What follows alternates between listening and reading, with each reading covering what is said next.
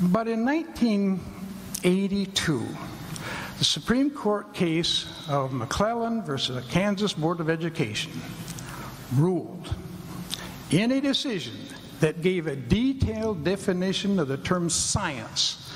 The court declared that creation science is not, in fact, a science.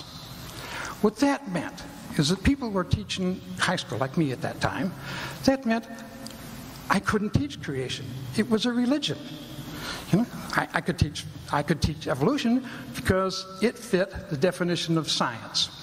Now, that court case was challenged by two teachers. One of them challenged it on the basis that he had the right to teach because of freedom of speech, that he could do what he wanted to in his class. Well, he lost that case, and he lost it very simply because he was trying to teach creation in a public school that doesn't allow religion to be taught in a public school. He lost. He should have known better to bring the case. And then another guy challenged it. He challenged it on the idea that, well, I'll make my own curriculum. I'll show those guys. Well, of course, what happened is the school board said, hey, fella, you don't make the curriculum in this place, we make it. And he lost the case, too. Now, I hope that makes you understand why the creationists want to get to the 7th grade. They want to get to the 7th grade because that's the only place you can talk to school boards who don't know anything about evolution.